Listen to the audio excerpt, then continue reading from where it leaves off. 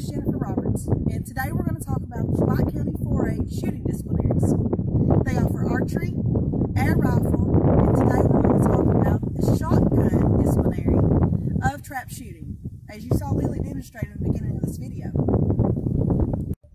So what you would need to play a game of trap would be preferably a 12-gauge shotgun, ammunition, eye and ear protection are required, a shooting vest or a pouch to carry your ammunition and your spent shells, and then finally your clay targets.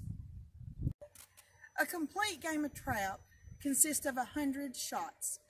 It's broke down in 4 25-shot rounds that is in a rotation through our 5 stations, as you can see on our film.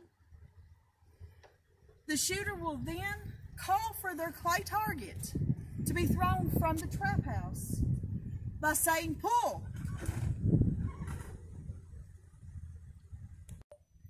To score a game of trap, it is 1 point for 1 broken clay.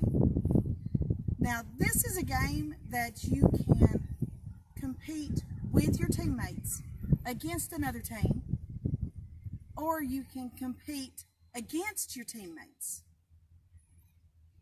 But you really compete with your biggest competitor of all, yourself. Pull.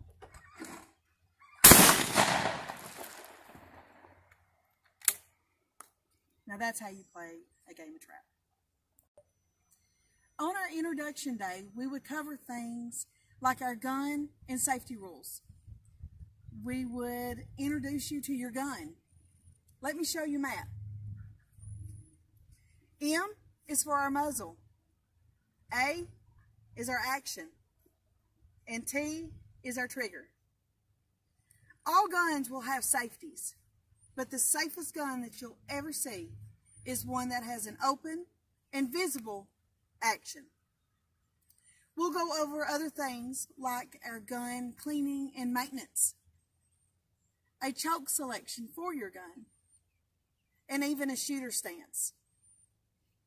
So I encourage you to come check us out.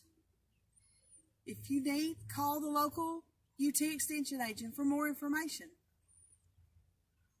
Thank you. You have a good day.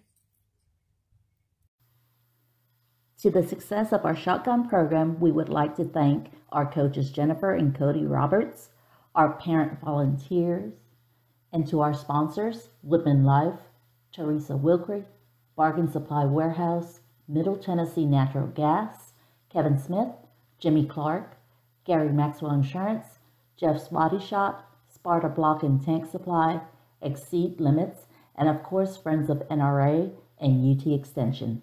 Thank you.